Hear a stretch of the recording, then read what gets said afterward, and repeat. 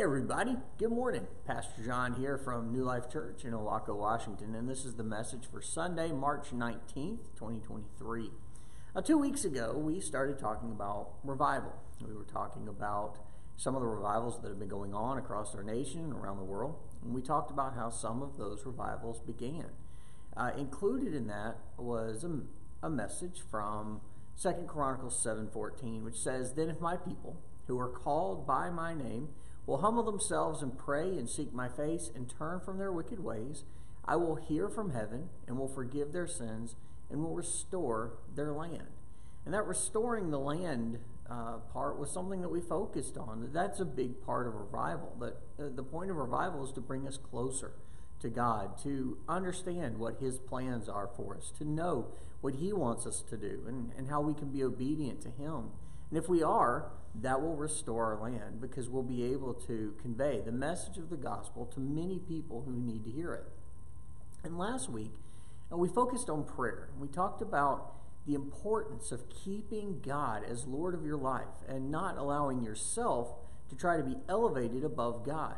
It's important to keep Him first and that we have to humble ourselves. And that's that first piece of humbling ourselves by having humility, setting Him above us. Today we're going to take the concept of humility or humbling ourselves, and we're going to take it just a little bit further.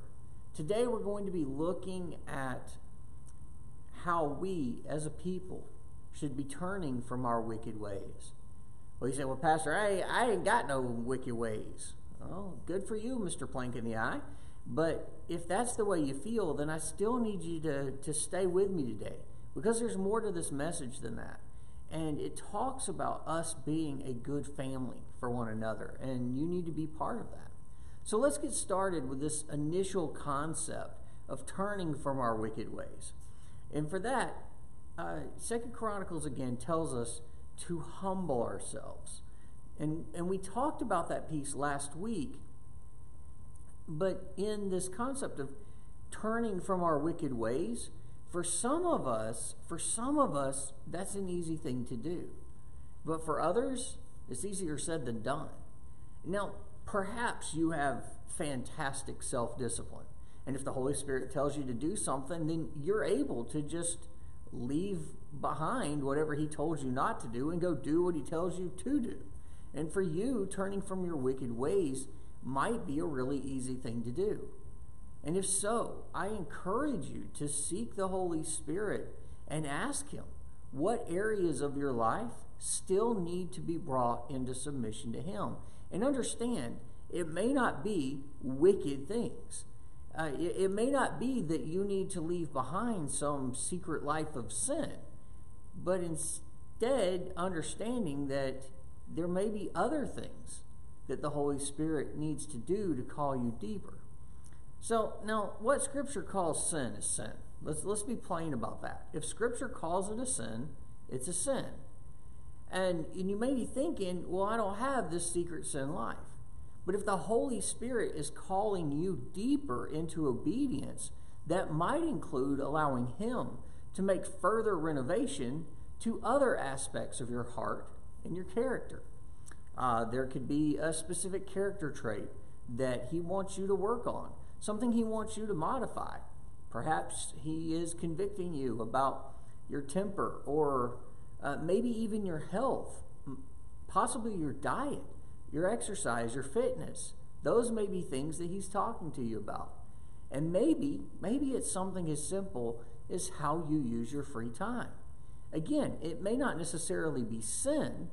It's just something simple that the Holy Spirit wants you to modify so that you will be better prepared to serve the kingdom, or so that you will be drawn closer to the Lord.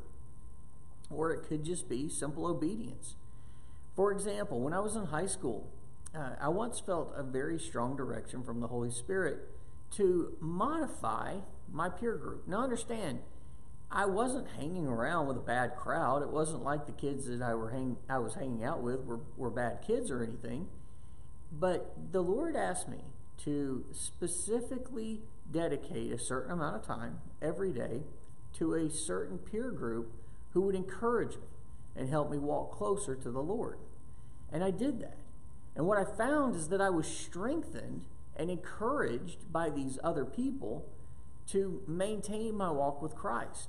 My obedience to the Holy Spirit ultimately provided me with a tremendous foundation in a place of strength so that I was better equipped to minister to the other friends that I had. And when I returned to them when the time was right, I did so from a place of strength. I was ready to provide them with something directly from the gospel because of the time that I had spent with Christian friends.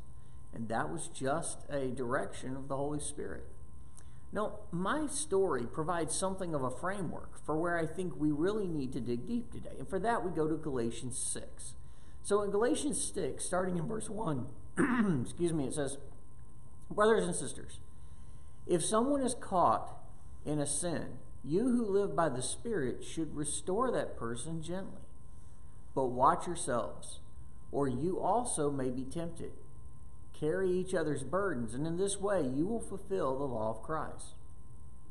Now, I mentioned that some of you may have incredible self-discipline and self-control. You may be able to leave behind your wicked ways like that and never return. But for others, it may be about having the right motivation. Perhaps your love for a family member is the inspiration that you need to leave behind a sinful behavior or possibly even addiction. But not everyone can do it by themselves. They may need help.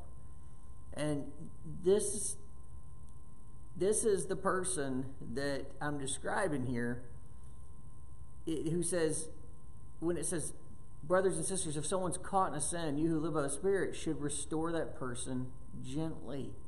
We may need to come alongside someone and help that person leave behind whatever could potentially destroy them. Now, I know it's hard because, as 2 Chronicles 7 said, we have to humble ourselves.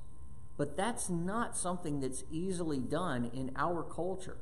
In our culture, not all of us are quick to admit that we need help, and even less are willing to ask for help. We, for some reason, seem to be embarrassed by that. We're self-conscious. We're ashamed. We feel like somehow asking for help means that we're weaker.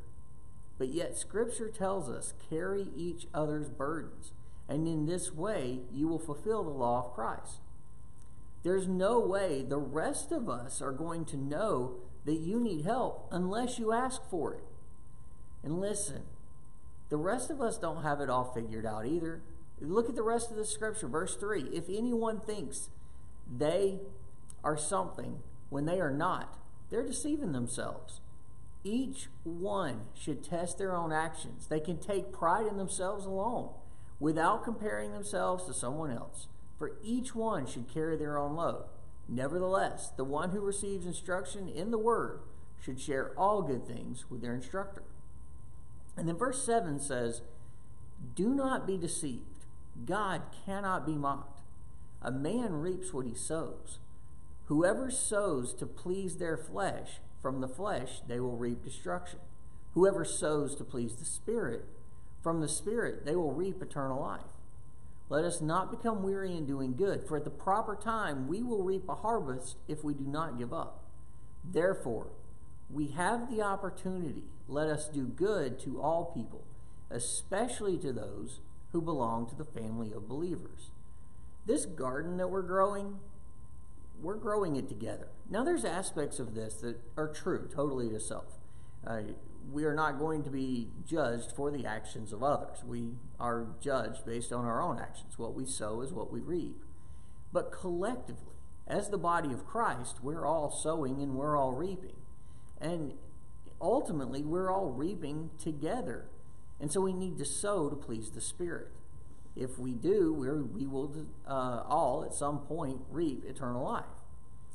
But now, a moment ago, I suggested to you that the person who doesn't have self-discipline or doesn't have self-control to turn from their wicked ways, that they might need help, but they aren't sure how to ask for it.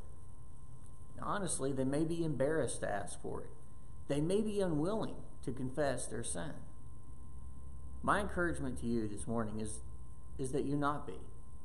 Don't be self-conscious about that. Listen, all of us have been there. Literally, all of us. Romans 3:23 and 24. There is no difference between Jew and Gentile, for we have all sinned and fall short of the glory of God.